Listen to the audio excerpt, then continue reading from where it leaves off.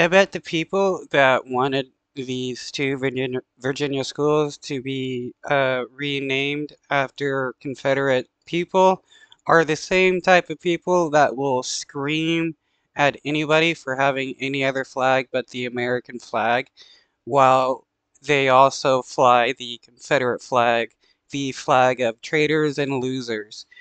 I mean, imagine actually wanting your school or a school to be named after some racist Confederate traitor who fought against the United States to keep slavery. It just shows that you are also a traitor, a loser, and a racist who wants slaves. Confederate names will be reinstated at 2 schools in the U.S. state of Virginia after a school board in Shenandoah County voted early Friday 5-1 in favor of the move. No. The motion undid the school board's decision in 2020 to strip a high school and elementary school of the names of 3 Civil War military leaders from pro-slavery Southern states, Stonewall Jackson, Robert E. Lee, and Turner Ashby. The community will be the first. Well, yeah, it's just a bunch of people that worship slave-owning Confederates and wish that the United States would make slavery legal again so that they can re-enslave black people. That's all they want. First in the nation to reinstate such names. It bucks a 4-year trend of U.S. institutions removing symbols of the Confederacy following nationwide racial justice protests triggered by George Floyd's murder by police officers in 2020. A local. What I find funny, well, look at the Confederate traitors, uh, and this guy is flying a non-American flag, yet I bet he would scream at left-wingers for flying the pride flag or something else. But what I find funny is that right-wingers will claim that it's Democrats that want slaves, while they're the ones protesting against Confederate statues being put up, waving the Confederate flag, worshiping slave-owning Confederate leaders and stuff like that.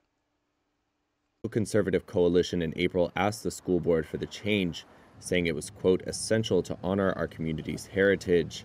It wants Mountain View High School to go back to the name Stonewall Jackson High and Honey Run Elementary to become Ashby Lee Elementary again. And you know, a lot of these people, especially the administrators, are probably pretty racist towards black people. On Thursday evening before the vote, the school board listened to arguments on both sides from parents as well as former and current students. I'm a black student, and if the names are restored, I would have to represent a man that fought for my ancestors to be slaves. Tearing down statues and monuments and erasing history while indoctrinating children is exactly what Adolf Hitler did in the late 1930s in Germany. Wow, a dude that worships slavers is trying to compare removing Confederate statues traitors to Adolf Hitler. That's hilarious. That dude probably also worships Adolf Hitler.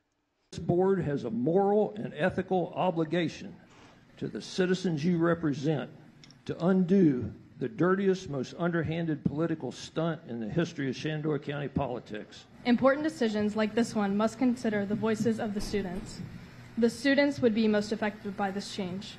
As a current student, it is hard to imagine a scenario where reverting the name back to Stonewall Jackson would improve the education received by any student attending the school.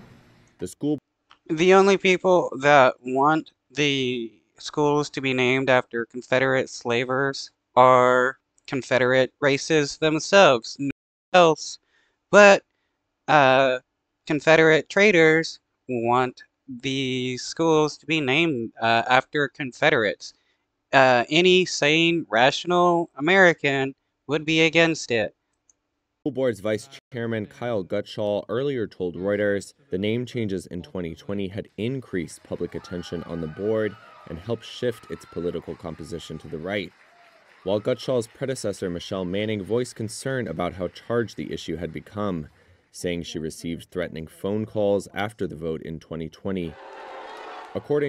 Yeah, probably threatening phone calls from right-wingers who hate the idea of a school not being named after a Confederate loser. because they also are also Confederate losers. To a 2022 Reuters investigation, school board members across the United States have faced a rash of threats and hostile messages ignited by roiling controversies over